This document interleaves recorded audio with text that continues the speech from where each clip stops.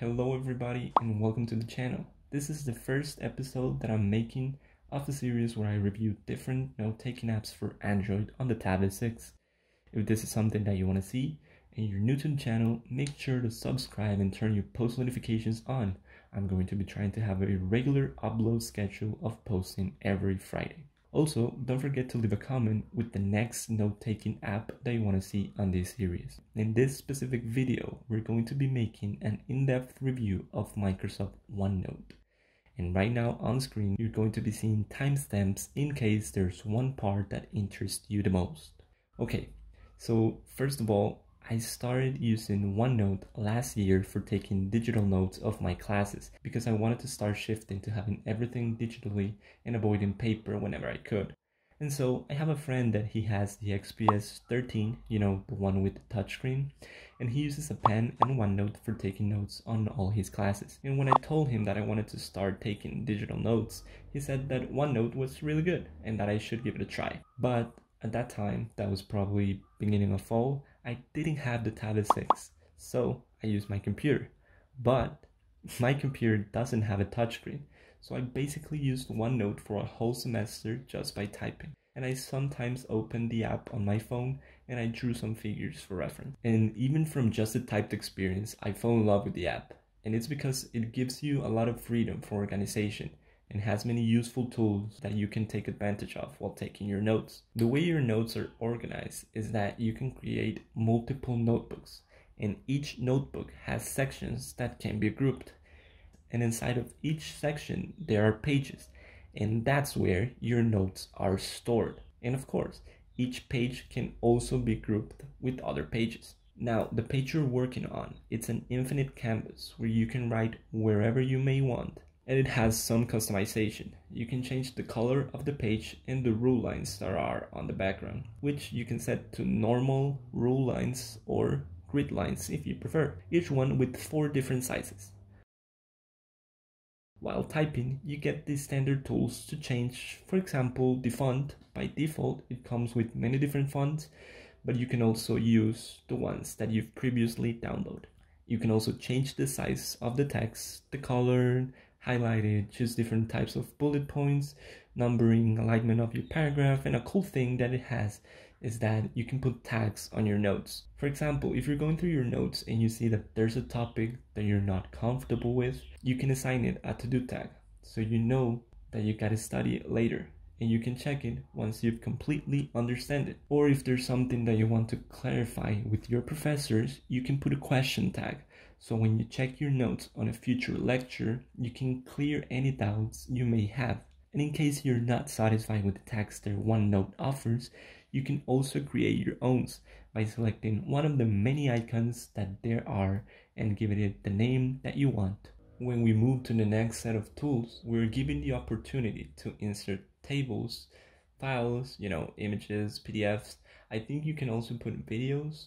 Then we have printouts, and that's basically printing the content of a PDF because you can insert it as an attachment, maybe just for reference, but you're also given the choice to print its content. You can also insert pictures, any online video, links, audios, and audios are really useful when taking notes during, for example, a lecture, because when you're listening to it, OneNote highlights the specific line of text you were typing at the time, so if you wrote something ambiguous that doesn't make a lot of sense, you can probably understand it with this feature. And last but not least, we have math. And I also really like this. You can type a certain formula or equation, and with this, you have many different options on what to do with that line. So for example, if you put x squared minus 4, you get all of these options, and it even gives you the option to see the step-by-step solution and create a practice test based on similar problems. And it gets better, because you can also use it with drawn equations. So for example, if we want to analyze x squared minus 16, we get these options, and you can also see the graph and include it on your notes.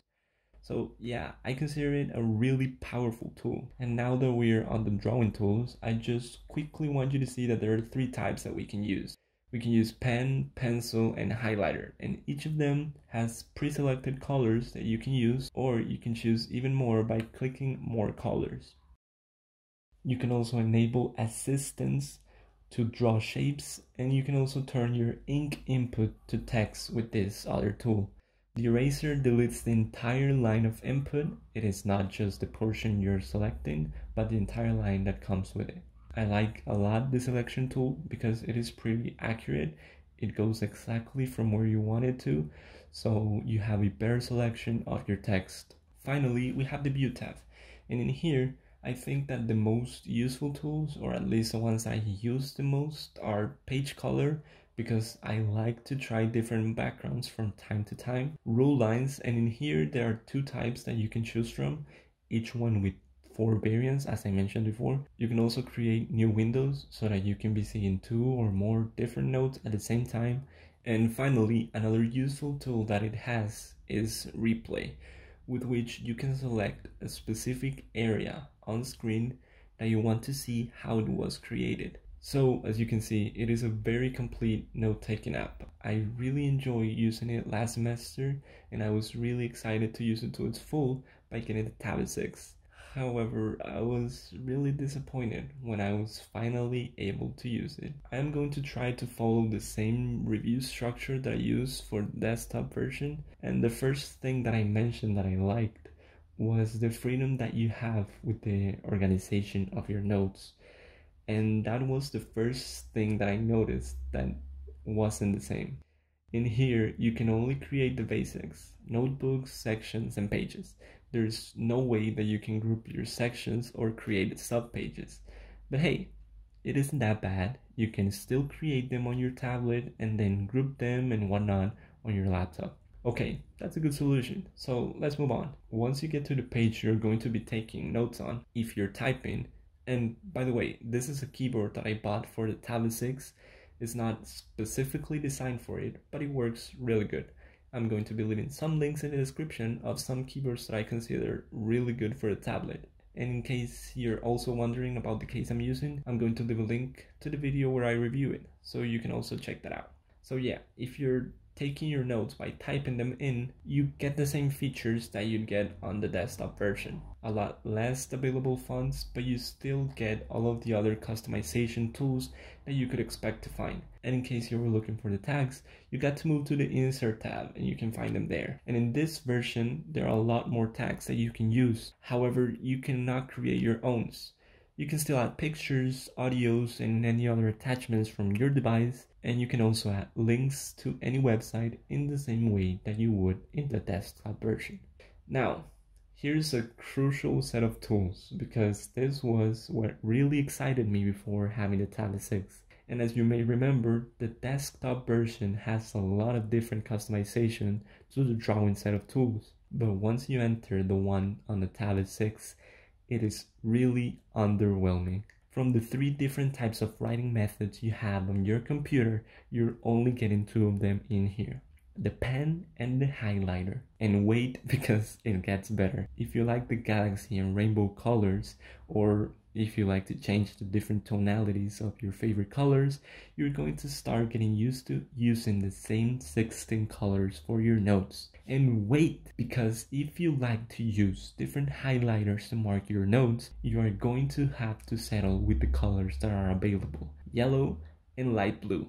And nope, you cannot change them. Not the color, not the size of it. And if you've been paying attention, you're going to notice that there are 3 features missing in this set of tools. First of all, I hope that you can draw figures really good, because you're not getting any assistance in here to get them right. And even worse, you're not getting the chance to transform the notes you take with the S Pen to text, which is, again, very unfortunate. But if that wasn't enough, you're also not getting any assistance with your math equations in here. So forget about graphing your math problems if you wanted to understand them a little better. And after seeing all of this, I still had some hope, but I completely lost it when I saw that I had to choose my background from the 16 colors that OneNote decided to include, and that I had to stick to only one type of rule line and grid line. Okay, all jokes aside, almost all of these minor problems that I've mentioned can be solved if you're using OneNote in both your Tab S6 and your computer, so that you can use your computer for the missing features on the tablet. However, I don't think that's how it should be. I know that the OneNote that iPads get, it's basically the same as the desktop version, and I also know that that's because Apple forces developers to publish their products specifically for the device they want to target, whereas with Android, the app itself is the one that has to adapt to the device it's being used on, and there are a lot of Android devices, but still I think that there's plenty of room for improvement. And there has been a lot of people complaining about this along the years. And to be honest, I've seen some improvements from OneNote this year. A couple of months ago, it was more limited, so let's hope that they continue with the regular updates on this incredible app, which despite of the missing features it has, it still gives you pretty good functionalities. One of the most important is that all of your notes are backed up on the cloud. You have compatibility across all of the different types of devices out there, and your notes are always synced. So any change you make on one device can be instantly viewed on other devices. In regard to the note taking, I think that OneNote probably has the best interpretation of the handwriting input, although I've heard that some people complain that your text gets changed while you're writing, and I've seen it, and honestly, I don't mind it. As I said on the desktop version, the selection tool is really good. I've seen others that are simpler and not as effective, so I'm really satisfied with the performance of this one. If you're using the Tab S6, the eraser is mapped to the button of the S Pen. It would be nice being able to choose what to map there, but that's just my personal preference. There's an option to instantly access the draw tools once the pen is close to the screen.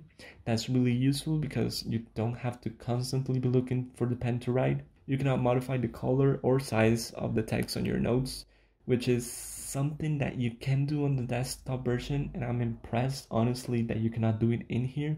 In the Android version, you can only move your text around and change its size, and in case you were wondering, you do get pressure sensitivity with the pen. It's pretty subtle and accurate. I like it a lot. Right now, you're going to be seeing a small clip of me brainstorming for a final project that I have for these upcoming weeks.